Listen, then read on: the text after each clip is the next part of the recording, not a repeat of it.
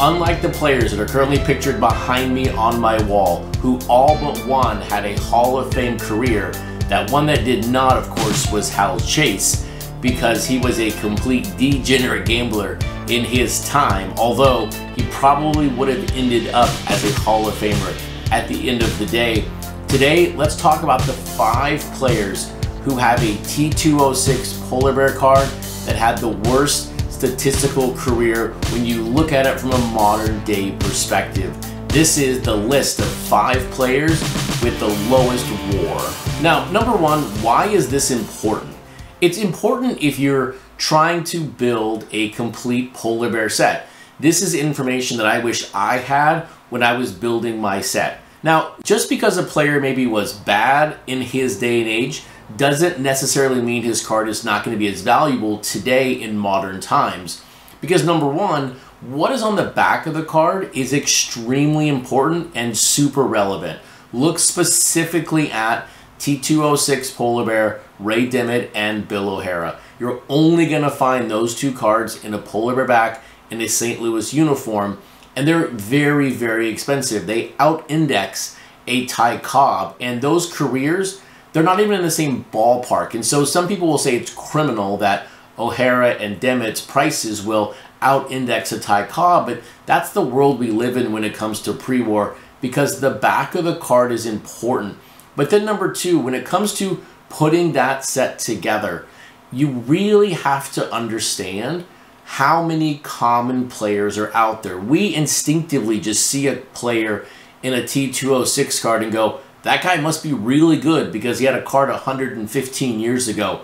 But they basically put in every single player who played baseball, and you've got some real duds. But I do want to give the people who created this set some credit many, many years later. When you start to break down that Polar Bear set, 25 players have 2 cards. 1 player has 3. That is Hal Chase. So there are 197 other players with just 1 card.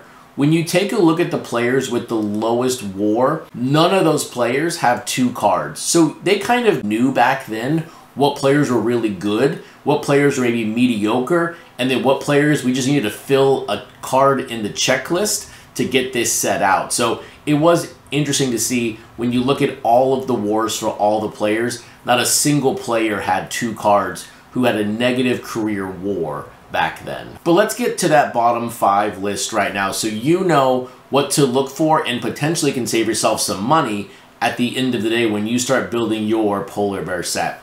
In total though, 29 different players with a Polar Bear back T206 card had a negative WAR.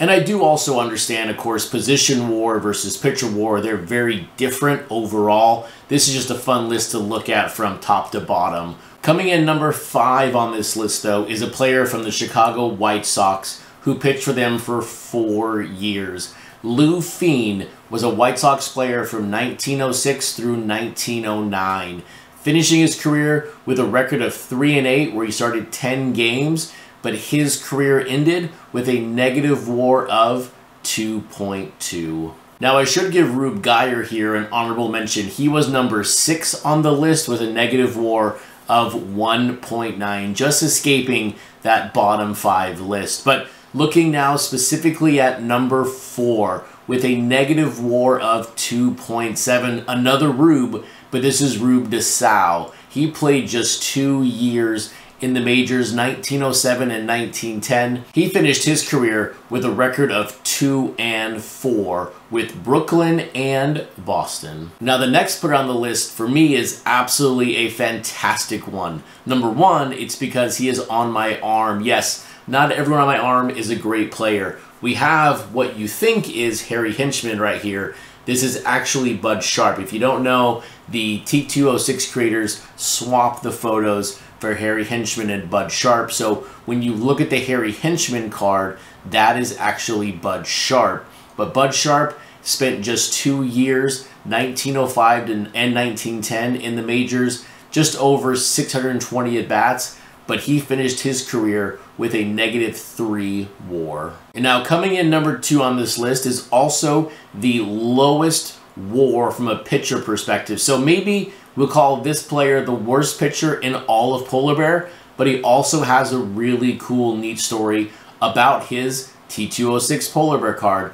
We are talking specifically here about Gus Dorner. Now, Gus had a pretty long career. He pitched 131 games. He had a record of 35 and 69, but his WAR was negative 3.6. But the coolest thing about Dorner when it comes to Polar Bear is the two variations of his card. And yes, I said variations. When you take a look at the early printing of his card, the first R in Dorner is missing the line. And so for many years, people thought this was a misspelling, kind of like McGee, and it should be very valuable. I dropped a pretty significant amount of money picking up a Doppler variation. And when you look at it under magnification, it's very clear it's not a misspelling. That is an R. It's just missing that bottom line. So do I wish I had not spent the money on the Doppler? No, but also yes, it's really cool to have. But if you're looking for the worst pitcher with a Polar Bear card, Gus Dorner is your guy. Now this next player is really bad, but he's also really good in the other part of his job. But this player, Bill Bergen, owns the second lowest WAR performance in all of baseball. Not just T206, in all of baseball. Negative 6.9. But he's also regarded as being one of the best defensive catchers of all time. When you take a look at his WAR from a defensive perspective as a catcher, it's really, really good. But from an offensive perspective, Bill was terrible. He couldn't hit the ball. Only one year he batted over 200. Most other years, or all of the years, were in the mid-100s. Zero offensive production. And so this is why Bill Bergen tops the list from Polar Bear as having the worst statistical WAR, or the lowest WAR, at negative 6.9. And now while these players were all bad in their career, the great thing is none of their cards from a T206 perspective from Polar Bear are that expensive. But remember these 5 names when you're trying to put together this set. Maybe you make an offer a couple dollars less because now you know these are, or this is, one of the worst players in the entire set. And if you want to learn more about T206 and the players with a Polar Bear back T206 card, hit that like button and also hit that subscribe button.